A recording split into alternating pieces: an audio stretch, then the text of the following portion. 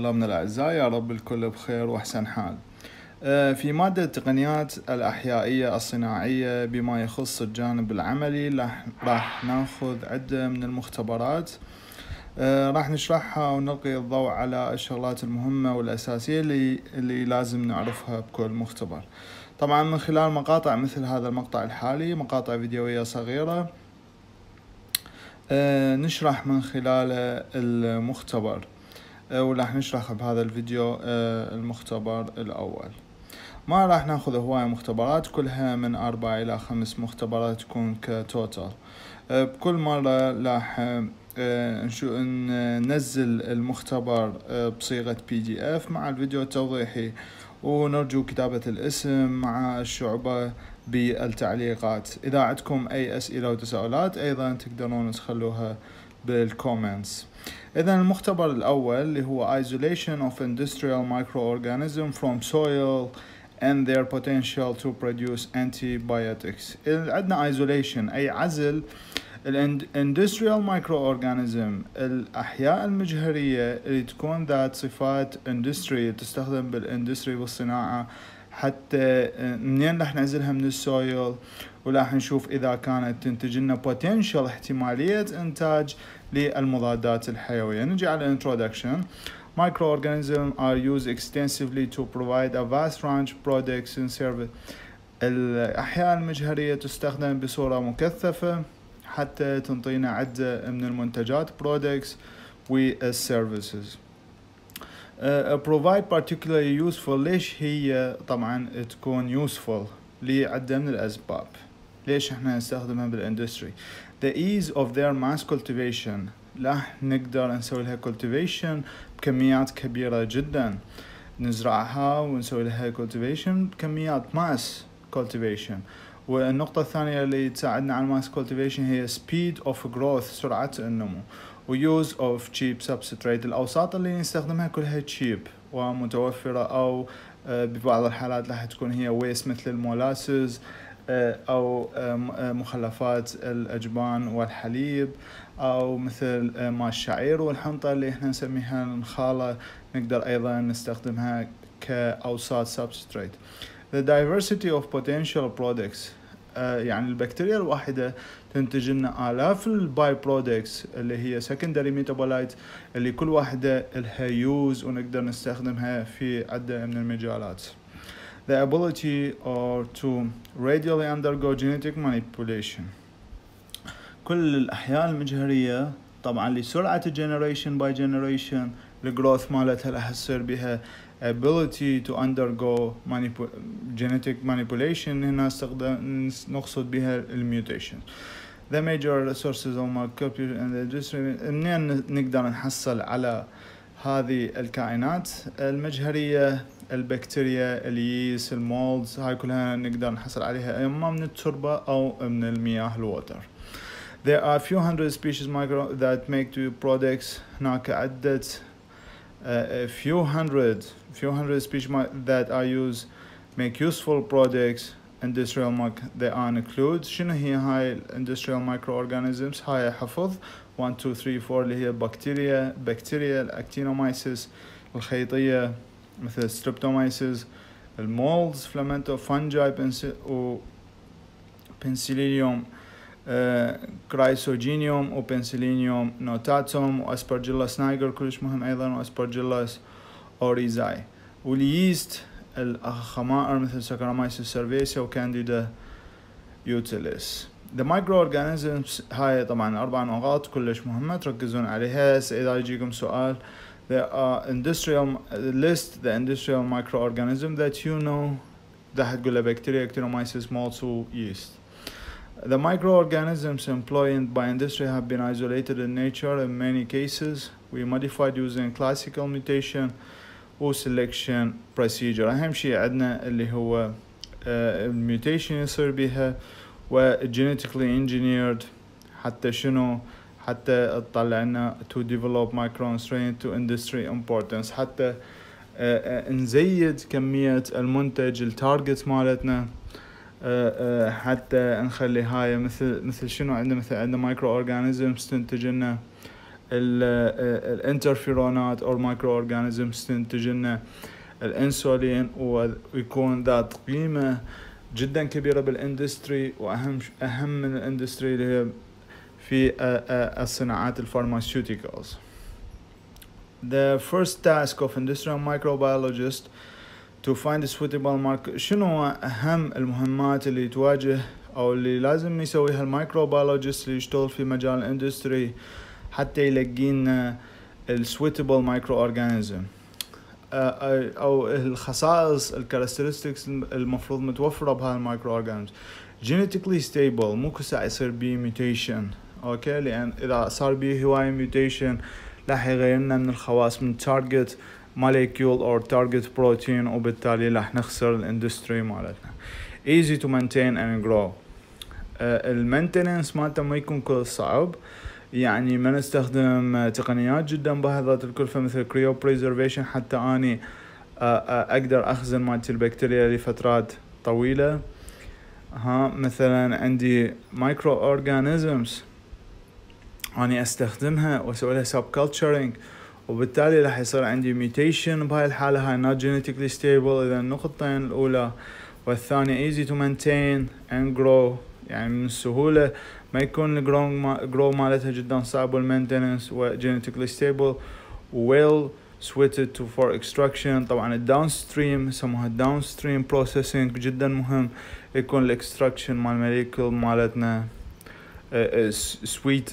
يعني سويتد، يكون ملائم، ما يكون بهذا الثمن وبهذا الكلفة، لأن مثل ما تعرفون اكو منتجات اكسترا سيلولار وانترا سيلولار، وكل وحدة راح يختلف هنا البروسيجر مالتها والكوست. The purpose of the laboratory، أهم شيء لازم نعرفه احنا بهذا اللابوراتوري هو discover the isolate antibiotic producing microorganisms، اللي هي أهم شيء عندنا streptomyces fungi from من التربة. إذا احنا الهدف مالتنا هو نطلع هاي من التربة المايكرو اورجانيزمز ونشوف إذا عندها الابيليتي to produce antibiotics.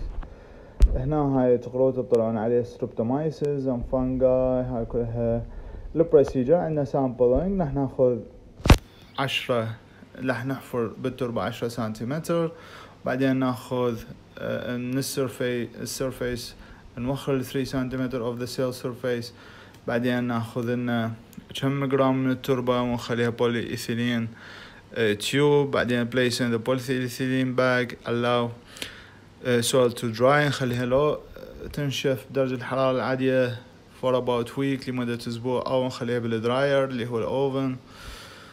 وبعدين this is the dry at room temperature about week or less time to drying oven. ليش؟ This is done to kill off the many bacteria of the soil complete with these genus Streptomyces will be from spores. راح ندفع الستريبتومايسيس حتى سوينا سبورات، وبالتالي راح تنتج لنا او راح يكون نموها جيد جدا على الميديا مالتنا، على الوسط مالتنا. هذا الرسم راح يوضح لنا عملية الايزوليشن. النمبر 1 ناخذ 1 جرام of the soil، هنا نمبر 1 وياي، ناخذ 1 جرام of the soil added ونخلي ب9 مل تيوب، هذا نمبر 1 تيوب. اوكي، نمبر 2 soil in the tube and thoroughly vortex، نحركها بالvortexation، وبعدين نسوي مالتنا serial dilution اللي هو 1 مل ناخذه من التيوب نمبر 1 نخليه بالتيوب نمبر 2، وهكذا للآخر. هاي serial dilution normal. إذا عندنا 6 تيوبز، من الأول أخذنا له بالسباتشولا خلينا له 1 جرام هنا بالتيوب، والتيوب already be 9 مل، وزائد 1 جرام of soil نسوي له vortexation، بعدين من نسوي له acidation راح ناخذ pipetting 1 مل من الطبقة الفوقانية الأعلى ونخليها بالتيوب الثاني، نخبطها بإيدينا، بعدين هكذا ناخذ 1 مل نخليه بالتيوب الثالث، وهكذا للآخر. آخر 3 تيوبات نمبر 4 5 و6، وفي بعض الحالات ناخذ 7 10 to the minus 7 نسميها 10 to the minus 6 to the power 6 and to the power 5. راح نزرعها على التيوبات على البتري ديش سوري. إذا number 4 عرفنا number 1 شنو. number 2 خلينا نشوف لنا number 3 قلنا a tenfold serial dilution قلناها transferring. هاي تقروها انتو تشوفون كل specification مالتها بس احنا ناخذ فكرة عامة. number 3 number 4 ناخذ 1 مول transfer form soil نخليه بالبتري ديش اللي already هو بي agar. احنا مسوين nutrient agar بي. وبعدين ناخذ شنو، ناخذ هاي السباتشولا هاي مثل حرف L نخليها بالكحول نحرقها وهذا الواحد ما نسوي spreading all over the plate. يقول لك an alcohol flamed glass rod is used to separate 1 ml of soil suspension on the surface of each agar. هذا الواحد مل ناخذه already من الديليوشن هذا نسميه suspension. والسوليوشن طبعا نقدر احنا ناخذ قلنا بالتيوبات لو نخلي normal water distilled water لو نخلي distilled saline solution حتى يحافظنا على الخلايا. اذا هذا البروسيجر كامل هنا اللي يشرح لنا المختبر نمبر 1 كله اللي isolation of antibiotic producing microorganism from soil. هذا كل يلخصنا كل المختبر الاول بهذا الرسم.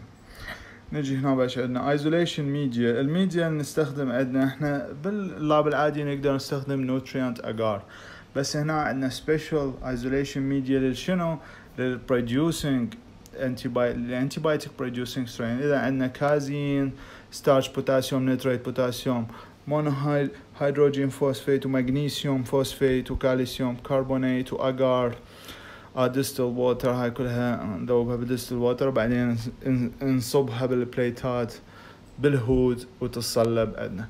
اذا هذني المواد كلها راح يسوي لنا enhancement حتى منو يصير لنا growing للستريبتومايسيس والفنجاي اللي هو antibiotic producing strain.